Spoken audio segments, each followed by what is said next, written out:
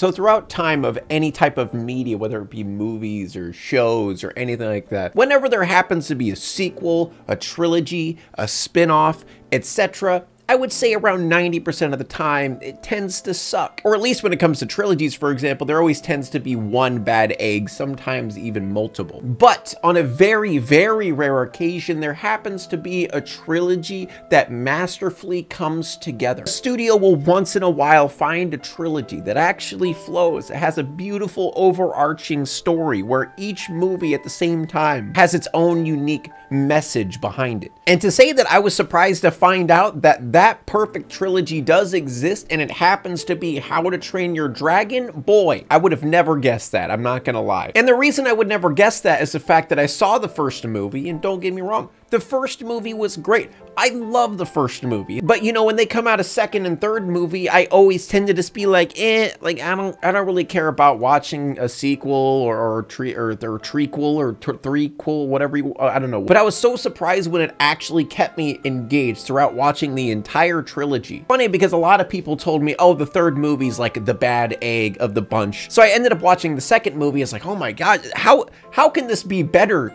than the first movie? And then I watched the third one and I was like, yeah, this one's probably gonna be okay. You know, it's the third movie out of the bunch. Everyone's saying it's not that good, but it was. Like, I am actually having an issue trying to figure out how to rank these, which, by the way, I will actually rank these 3 movies at the end of this video if you so happen to care. But every movie was great. And personally, I don't even think it's the story necessarily. It's more of just the characters, especially when it comes to Hiccup and Toothless, just the development of those two together and being the complete same person. They're parallels of each other, but just of a different species. And they kind of go on a similar journey together while at the same time having their own journeys that are similar to each other as well. It starts out that they're both the outcasts. They both don't really want to hurt anyone. And also they are having trouble understanding their purpose in life, being the outcast. And the conclusion to the story, which is why I consider the third movie so freaking good, is just, just the cherry on top of this. And I feel like the reason the characters feel so real and relatable, and it kind of immerses you in that movie, is the fact that a lot of the voice actors actually recorded this in the same room. So they were actually feeding off of each other's dialogue, rather than, you know, one dude coming in one day recording their lines, the next person comes in another day, you know, records it separately. And with that, you start to form a really strong connection with every single one of these characters. And the score, boy, the score. There is no reason that this movie should have such a good soundtrack behind it. There's moments in these movies where the visuals and the music just perfectly blend with each other, and you just, oh yeah, I love that. And this, of course, was composed by John Powell, you know, the man who also did the music for Shrek. Actually, when they were doing like a behind-the-scenes interview situation, they were talking about how they wanted the composer to kind of have his moments in the movie, because, you know, a lot of times it's just supposed to be background music when it comes to movie music, but there's so many scenes in these movies that have zero dialogue, which also are going to talk about later. But basically what I'm trying to say is there's a lot of scenes in this movie that don't even have dialogue, but are still just jaw-dropping. It's so damn good. So each movie kind of has Hiccup and Toothless dealing with their own separate internal issues, and each movie is a different type of internal issue. The first movie mostly deals with Hiccup trying to come into himself and really learn who he really is, because, you know, he's trying to be a Viking because his father's the chief of the village, and it's pretty obvious that's just not what he's cut out for. And he finally realizes who he is after bonding with Toothless. And I feel like that main dilemma is something that all of us really deal with at one point or another, you know, trying to fit in with everyone else, trying to conform, but in reality, all you're doing is shooting yourself in the foot instead of just being yourself and doing what you're good at and finding your path rather than trying to follow someone else's. Because if you're busy following someone else's path, then you're just going to completely walk away from your own path. But the movie really introduces the dilemma and the conflict that we're going to see throughout this movie, as we see Hiccup, you know, surrounded by a bunch of buff, ripped, beefy Vikings, being the son of the chief of that village of Vikings. He is the complete opposite physically of them, just being really scrawny and skinny. However, he makes inventions in order to make up for his lack of strength, but a lot of times those inventions seem to get in the way and even cause disaster at times. So much to the point that when he finally catches a dragon, and not just any dragon, the Night Fury, the dragon that everyone in the entire village has feared, especially his father. So after Hiccup tries to tell his father that he actually caught a Night Fury, or at least knocked it down, and now he's trapped in the woods somewhere, his father just says, nope. His father just ends up writing it off as Hiccup, you know, trying to mess with. And I love Gobber as a character. He actually pinpoints the main issue of Hiccup in general right off the bat. They really make him out to be a goofy blacksmith that's just supposed to be a comedic relief character, but he always ends up coming in randomly with like these wise comments that really hit. Stop trying so hard to be something you're not. I just want to be one of you guys. Like, I love these lines so much because this is something that I've dealt with, and like I said before, many others have dealt with. That feeling of not fitting in, that feeling of being around all these people who do these amazing things, and you want to do those things too, but maybe that's just not in your skill set. Maybe that's just something that you're not cut out for, and you need to actually go for your own path rather than try to do something that's just not going to happen. Actually, let's scratch that. Let's phrase that another way. Instead of trying to go for something that's out of your skill set necessarily, maybe just don't do what they're doing. Find a different path toward the same thing that they're doing in a different way. Like, there's a scene where Gobber's talking to Stoic about basically being a father, and Stoic, we obviously could see classic father type. He was raised a specific way, so now he believes that this is the right way to raise your child, but he's having trouble understanding Hiccup because Hiccup just isn't cut out to be a Viking. Or I wouldn't say that necessarily. He's not cut out to be the same Viking that Stoic is. He should be something different. And Gobber sums up parenting 101 right here. All parents, listen up right here. This is right here. This is some good shit. You can't stop him, Stoic. You can only prepare him. So Gobber ends up convincing Stoic to let Hiccup go into dragon training for his own protection, you know, just so he could learn about dragons, while Stoic ends up going on a search to find the big dragon nest, which is like his big goal in life. And then we cut to Hiccup, who finds Toothless, the Night Fury, trapped in the woods from his trap he shot earlier. And in this one moment, Hiccup realizes everything that his father wants him to be and everything that he wants to be, in quotations, for his father in order to make his father proud, is just not him. He had everything right in front of him. A trapped Night Fury, the most rare, dangerous dragon in the world, at least in the perspective of the Viking. If he killed that Night Fury, he would get accolades from everyone at the village. He'd get his father approval, and he'll even end up getting the girl that also he likes. So, you know, everything is right in front of him, but he couldn't kill the dragon. And oh my God, the details in the dragon's eyes right here. Damn! Damn! After Hiccup realized that he doesn't want to hunt dragons, his father told him that he will finally allow him to go into dragon training. So they kind of, you know, missed when they were crossing ways there. And even though Hiccup is trying to tell him, hey, Dad, I don't want to do this anymore, his dad's like, shut up, you're doing it. You're doing it. This is a really good example of how Stoic doesn't really give a crap about what Hiccup has to say. He doesn't really listen to Hiccup as his son. He doesn't really respect him at all. He just kind of, you know, writes everything he says off and tells him what to do. Classic father stuff. This conversation is feeling very one-sided. So Hiccup begins his training, and pretty much throughout, he just gets bullied. And not just by the other trainees, by the entire village. The fact that he's able to stay positive is quite impressive. Those who stay will look after Hiccup. Yeah, that's more like it. But the next parts of the movie are probably one of my favorite parts, because we as viewers are learning about dragons as Hiccup is learning about dragons. And the back and forth that we get between the scenes of him training and then hearing what the Vikings know about dragons and how Vikings perceive dragons. And then we cut to him, you know, going to Toothless over and over and learning about Toothless and seeing the differences of what the Vikings think compared to what he thinks. And he also learns a bunch of different secrets about dragons that Vikings don't know. But at the end of his training, he was given a book that has all the information of every dragon that he knows, and we could plainly see the bias that Vikings have of dragons, because every single dragon listed here is listed as insanely dangerous, kill on sight. And then when it reaches the page of the Night Fury, literally all it says is run. If you see this dragon, run and hide and pray he doesn't find you. Just showing how fearful the Vikings are of just the unknown. But obviously this leads Hiccup to try to learn more about the Night Fury because, hey, the Night Fury didn't kill him, so they're obviously wrong. The first big bonding scene we get with Toothless and Hiccup is such a great scene. This is what I was talking about with the no dialogue and just music and just facial expression communication. Oh my, it's so freaking good. The cutest. Like that's all I gotta say. He's the cutest goddamn animal in a movie to ever exist. Just the expressions he gives, communicating only physically through animation. I could be biased because I have a black lab shepherd mix. So, you know, the black face and the black dragon face kind of similar.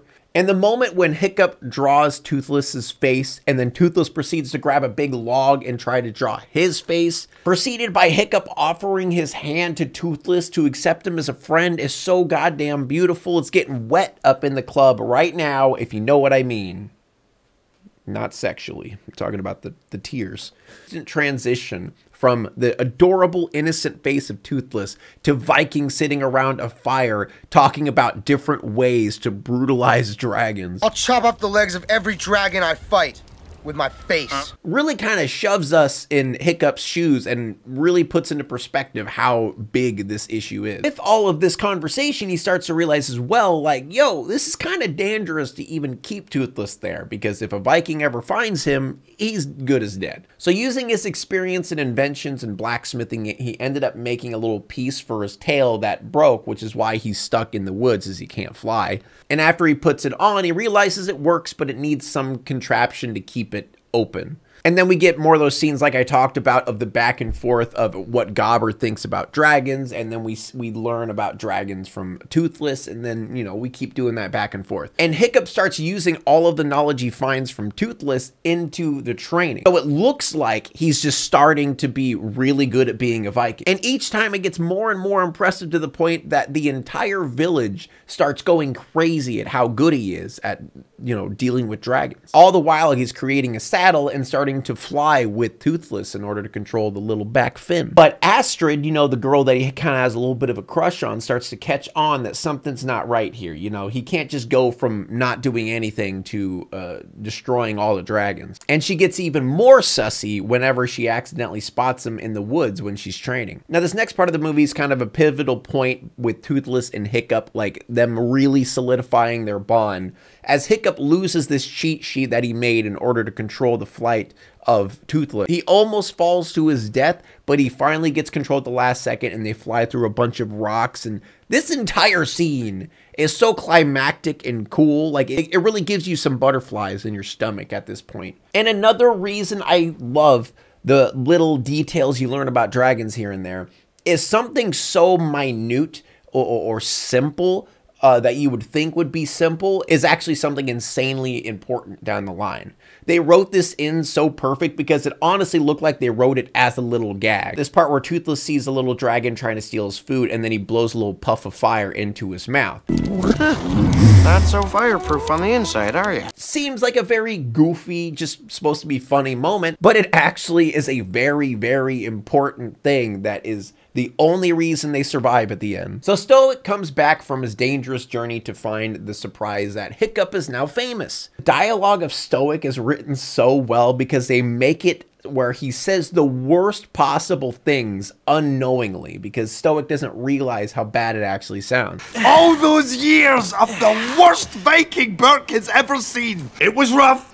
I almost gave up on you. This part is just so sad because it honestly is relatable to a lot of people. And just his father being so excited to finally have something to talk about with his son, but he doesn't realize that, you know, that's not what's going on here. And what makes matters worse is Hiccup actually wins the final test of the dragon training course, which then puts him in a position where he has to kill a dragon in front of the entire town as a reward. So he ends up going back to Toothless in order to quote unquote escape, as he's saying. And then Astrid ends up following him out there, and so he had to end up telling Astrid everything that's going on with Toothless. And in order to convince Astrid that, you know, Toothless is a good dragon and dragons can be good, is taking her on a flight. And boy, this is probably the prettiest scene in the entire movie. The transition of when Toothless like goes upside down and then back around, and then it goes from day to night. It's, oh,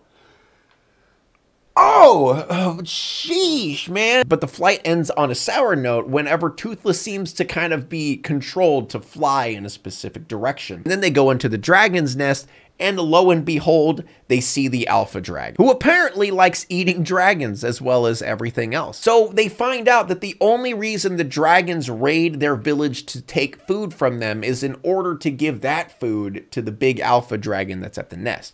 So they're not actually trying to hurt anyone. All they're doing is just trying to get the food. But he ends up convincing Astrid not to tell anyone in order to protect Toothless, and she actually agrees. So Hiccup comes up with a plan, a risky plan, to show everyone the truth that dragons aren't bad in front of everyone in the town.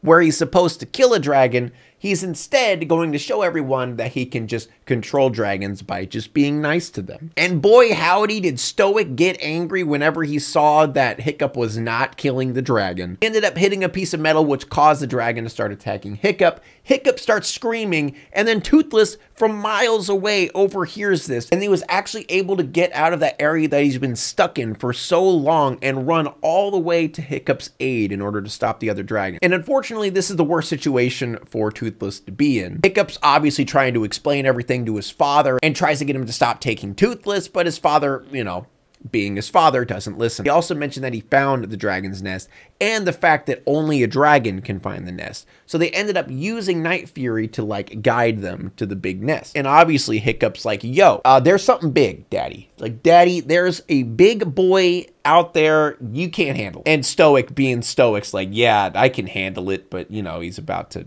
find out that he can. And the thing is I kind of like how they wrote Stoic, because I don't necessarily think Stoic is like a bad father. I just think he's uneducated in being a good father, if that makes sense. I mean, this happens all the time when you're raised in such a specific way, in such like a harsh manner.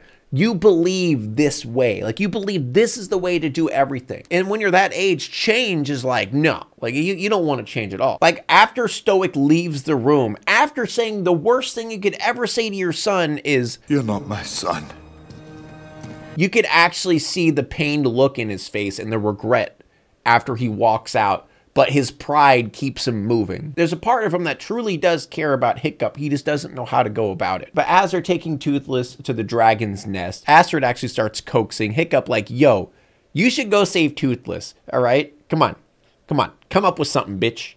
Do it. And just another insane shot. Like, this shot is so cool. Whenever Stoic breaks open the mountain and he walks up to the giant hole, they shoot like a big fire rock into this hole, and the light that is casted from the fire shows all of the dragons like hanging on the outside of the tunnel. God, it just looks so cool. But it seems that all of the dragons end up just fleeing. They don't attack anyone, they just leave. And that's when they realize, oh shit, something's coming, isn't it? So the gigantic alpha dragon appears, and Stoic's like, yeah, we can't handle this. So Stoic and Gobber stay behind to distract the dragon while everyone tries to escape. And right when they're about to basically sacrifice themselves in order to save everyone else, Hiccup appears along with all of his other trainee friends that were in the dragon training group, and they're riding on dragons. And as Hiccup was trying to get Toothless out of the wooden trap on the boat, the alpha dragon shoots a fireball and they get knocked into the water. And Hiccup almost drowns, but his father ends up saving him. And then, boom, delicious, tasty character development happens. Stoic dives back in to save Toothless after he realized, yo, I think my son actually has a point. And how they end up beating the dragon is so cool, because it has nothing to do with firepower, all to do with how smart Hiccup is. Because all Vikings are just, you know, punch anger, kill, violence. But Hiccup shows right here he's the complete opposite. He uses that knowledge that he learned from dragons early on. Remember about the fireproof insides? He flies the alpha dragon way up into the sky and shoots a bunch of holes into its wings and then dive bombs directly down and turns around, shoots a little fireball into his mouth, and then he explodes. He actually just like giant explosion when he hits the ground. Kind of hilarious. But the big blast ends up knocking Hiccup off of Toothless, and then Toothless dives down to save Hiccup. So Hiccup ends up surviving, however, he lost a foot, solidifying that big parallel between Toothless and Hiccup, because now not only Toothless has a broken tail, now, you know, Hiccup doesn't have a foot. And the movie ends, you know, everybody in the town starts realizing the dragons aren't bad, you know, you can tame them, you can be nice with them, and, you know, good ending of a movie. Fantastic movie. All right, let's move on to the sequel. Now, this is the one that a lot of people consider to be like the best out of the trilogy. And I will let you guys know whether or not that is the case at the end of this video. But I completely understand why a lot of people consider this to be the best one. Is that the sequel, there's a lot going on. Like so many different situations happening at the same time, yet it only happens within like a 2-day span. Whereas the first movie, you know, it happened over like a few months. And the third one is kind of the same. So it's really interesting how the second movie is actually the longest out of the trilogy, yet at the same time it's more concise and everything kind of just happens in succession. But it ends up working out great. Now the main internal dilemma of this one, because you know each one has like a little different one, Stoic is starting to say, yo Hiccup, like I can't wait for you to be chief now, you know, now that I'm proud of you and stuff. He has that fear that he just will never be able to live up to his father's reputation, because you know his father's this amazing warrior that's killed hundreds of dragons and is known throughout the land. And you know, Hiccup just sees himself as just a kid who can fly a dragon, and that's it. He doesn't really foresee himself as a leader. And throughout the movie, it kind of shows his leadership is just different. He's taking a different path than his father is. It's not that he won't live up to his father's reputation. He's just going to be different than what his father was as a chief. And the villain of this movie is really good for Hiccup, because it's the polar opposite of Hiccup. Someone who won't listen to reason. Doesn't matter if Hiccup shows him that you know he could train dragons and stuff like that. This man's basically just bad. There's no other way to put it. The intro of the movie talks about how the town is basically transferred into a dragon town. They even made a sport out of flying dragons. But then we skip to Hiccup and we see that he's going on journeys here and there in order to map out the landscape as much as he possibly can. Also, he has a bunch of new gear. He has a nice getup and, you know, a bunch of little like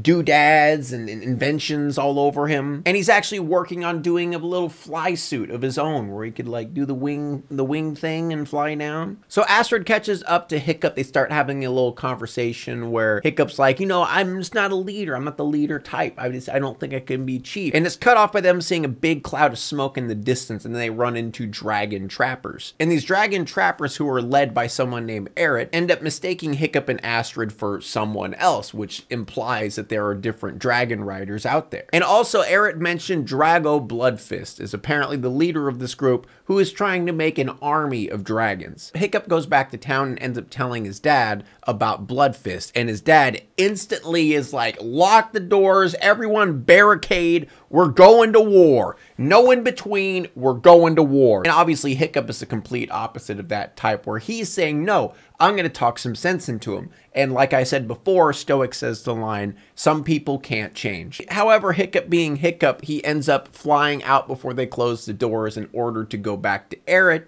to get quote unquote captured, and so he could talk to Drago. Also, I just want to mention the fire sword. That shit's cool. And like where he sprays like the gas and then he lights it and explode. That is the coolest weapon design ever. But anyway, before they end up taking Hiccup to Drago, his father catches up with them and then tells him like, yo, you need to go back home. But once again, Hiccup's like, Dad, trust me, all right? I'm gonna go talk to him. You'll see. He'll change his mind. And then his dad ends up telling him the story of Drago Bloodfist and how he knows him. Apparently there used to be like this round table of the leaders of all the Viking clans. And one day a random stranger came in, Drago Bloodfist. And he basically told them like, yo, you all are gonna be underneath me now. And then they all started laughing. And then he sicked dragons on them, killed everybody in the Viking round table room except Stoic. So Stoic is obviously terrified of this guy. I mean, after something like that. But Hiccup still doesn't care. He ends up taking off and going to talk to Drago and then runs into a dragon rider with a cool looking ass armored thing. I don't know what the heck it is, but it's a cool getup. That's all I'm going to say. But this masked dragon rider ends up taking him to a dragon nest. And after this dragon rider sees Hiccup kind of tame all these dragons who were a little bit aggressive at him, and she walks up to him and sees a scar on his chin, which verifies that this is mommy. That's his mommy. That's his mom. So apparently how the story goes is she's always tried to talk sense into the Vikings being like, hey, maybe we shouldn't kill dragons.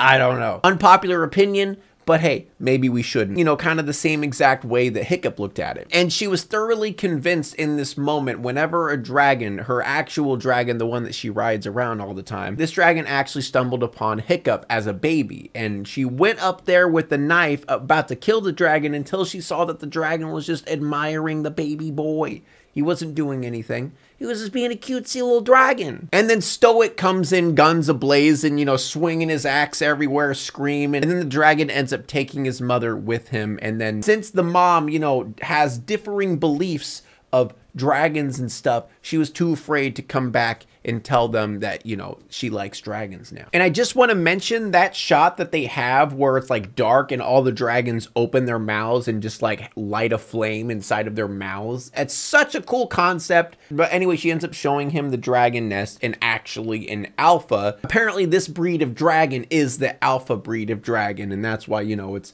freaking enormous and can breathe ice. I assume the quote-unquote alpha dragon in the first one was a meanie species. I don't really know about, they didn't really talk much about that. But the funny thing about this is that even though his mom, you know, she loves dragons, she's very open-minded it seems, whenever Hiccup said the same thing he said to Stoic, like, hey, I'm gonna go change Drago's mind and you could come help me. And she just said, yeah, some minds can't be changed. So not only Stoic, but even his mom are both like, yeah, Drago's not, he ain't gonna listen. And I feel like this movie really shows Hiccup's naivety to these situations, because, you know, he's never really been much outside of the world of Berk. Believing that someone out there exists that is just so terrible that they're completely irredeemable, to him just seems completely unreal. But he's about to find out, yeah, Drago ain't that nice. So we get our introduction to Drago, and yeah, he's kind of a badass. He's able to control dragons by just going, ah!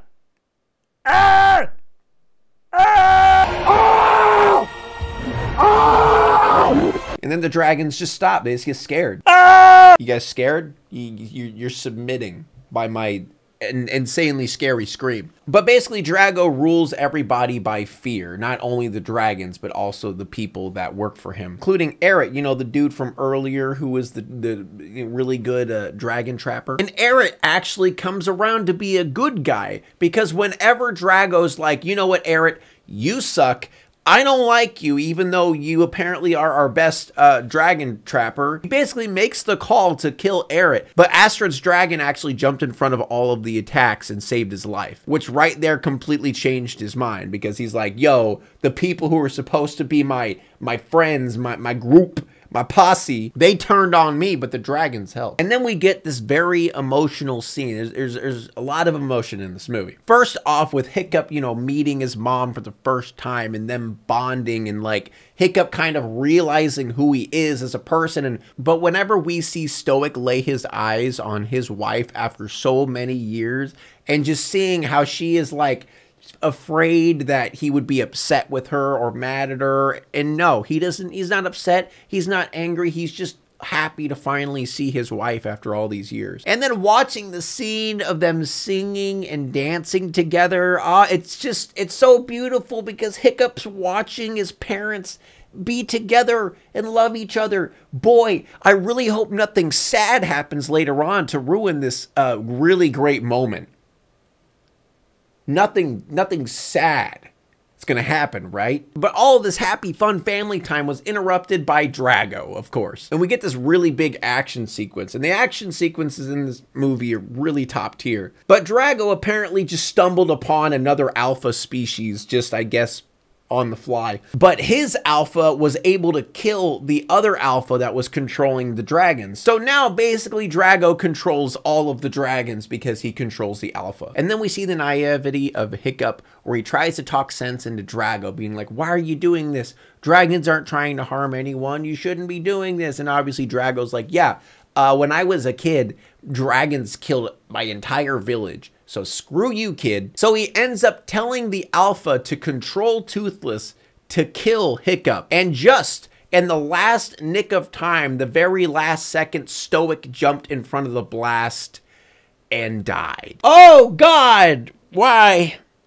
Why? It's actually pretty interesting because they were planning on making Gobber the one who jumps in front of the blast and dies, but they decided to go with Stoic because, you know, that's a heavier impact. And honestly, it makes way more sense because after they do a Viking funeral for Stoic, because, you know, Viking funerals are pretty like quick and normal because Vikings die all the time. And it was like a moment of, now that Stoic's gone, Hiccup's just gonna take his place. And after this situation with Drago, and when he truly sees that there are just some people in the world you can't change and you need to make, you know, hard decisions when it comes to stuff like this. With the help of Astrid, Hiccup ends up pulling it together and becomes that leader that everyone needs. But anyway, update, Drago took all the dragons. No more dragons for them, except the baby dragons. I guess baby dragons aren't controlled by alphas just because, you know, babies do what they want. So he decides to confront Drago and Toothless because now Drago is riding Toothless. And he's going to show him that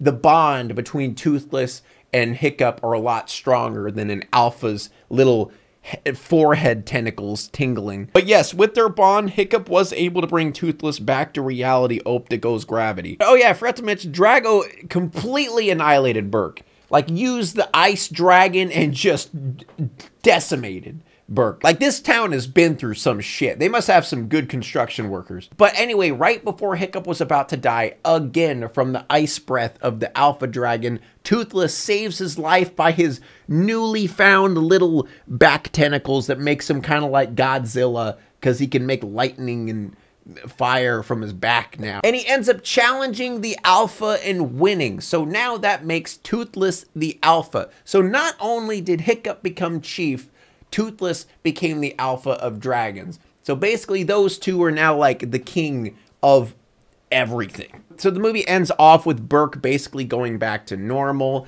Everybody's back on their dragons. The town's looking great. But now they have even more dragons because now Toothless is the alpha dragon. And since Toothless is the alpha dragon, it kind of leaves off like, oh, now nothing can go wrong, right? Until How to Train Your Dragon 3. It goes wrong. Now, some consider this to be the weakest of the bunch. And I feel like the reason for that is they put a lot of annoying slapstick side character bits in this movie. Which, I mean, I don't mind them, you know, just like the dumb side characters that are just funny because they're dumb. But I feel like it was too much. For example, Rough Nut was just a little bit too much in this movie. That's all I'll say. And also some people just might not like the romance because this is more of a romance-oriented movie in a way. Which regardless, if people think it's not, you know, the #1 out of the 3, it's still a fantastic movie, especially as a finale to this movie. It puts a freaking bow on top of this nicely packaged present of this trilogy. But how this movie starts out, pretty epic. They're doing like a dragon raid. They all have like their cool dragon scale armor that they use for all the scales that the dragon shed off. And we can see that what they're doing now is going to dragon trappers and, you know, destroying their stuff and get free in the dragons. Basically saving all the dragons they can. And Burke is now, you know, really big dragon town, a little bit bigger than normal, more dragons. But the main topic, internal topic of this movie focuses on Toothless and Hiccup kind of finding their own way because Hiccup is fearing that he's nothing without Toothless and he's worried that if Toothless ever left him, you know, what is he, you know, by himself. And also Hiccup and Toothless finally settling down with someone they love, and Toothless finally finding another of his species. And this could be controversial opinion here. I feel like the villain in this movie is more intimidating than Drago, Grimmel. And the reason for that is it genuinely felt like someone was gonna die. Like, it really did feel like he was gonna murder someone at some point. And also the fact that he is the one who murdered all of the Night Furies, which is why there's none left. And obviously when he overhears the fact that there is a Night Fury out there, he's going to do everything in his power to make sure it dies. And on top of that, in his arsenal, he has a female Night Fury he's going to use for bait. So Hiccup starts talking to Astrid about this land where dragons come from. It's called the Hidden World. It's something that his father has been searching for basically his entire life. And that's going to be, you know, like the big goal that Hiccup has in mind throughout the movie. But Toothless actually ends up finding that other Night Fury that in the woods, you know, the one that Grimmel is commanding. And he's actually using this as bait so he can create a bond with these two so he could use the other Night Fury to bait Toothless to do things. And it really starts to set in this separation that might happen whenever Toothless is struggling to fly by himself because he sees this other Night Fury who wants to fly with him, but Toothless can't fly. But right away, Grimmel infiltrates Burke, but they were actually prepared for this, end up setting a trap. But it doesn't matter because Grimmel has these two dragons that are like scorpion dragons. They have like a scorpion tail and acid breath. Throughout the trilogy, I've never seen a more scary, dangerous dragon than these guys. And Grimmel's motivations aren't the same as Drago's. They're actually different. Whereas Drago wanted to have an entire army of dragons to, you know, control, Grimmel's the opposite. He just wants to kill dragons. Like, he just wants to kill all of them. He believes dragons are just tools and are just too dangerous to be kept alive. But after this situation where his two dragons break in and like destroy a bunch of Burke and destroy their main area, this puts Hiccup in a dilemma because does he really want to stay here and deal with the war to come? Because that's what Grimmel's basically saying is like, yo, if you don't give me your Night Fury, there's going to be some war. So he tells everyone about Stoic's story when it comes to the lost world of dragons. And he tells all of Burke that we should go find this place and then we could be happy and we could live together with the dragons and everything will be fine. So he gradually convinces everyone of this idea and they set off to go find the lost world, basically. Now, in this next scene, we have Toothless who's trying to impress the other Night Fury. Or I guess, I don't know if it's considered a Light Fury or a Night Fury because they did mention that it was a Light Fury, but other people call it a Night Fury. I'm just going to keep calling it a Night Fury. But this whole scene, you know, it's comedic. It's a little bit, you know, stupid here and there, but memeable. There's some memeable moments in this. But it's pretty cute, especially the moment where Toothless uses the thing that Hiccup used to bond with him when they first met, drawing his face in the sand. And Toothless actually draws a face this time. You know, he's been working on it. He's been practicing. And that actually gets the Night Fury to be interested in Toothless a little bit. And then she's like, yo, you want to fly with me? And then, yeah, he can't fly. And there's another situation where he's like, bro, I want to fly. I want this Light Fury's dragon bussy.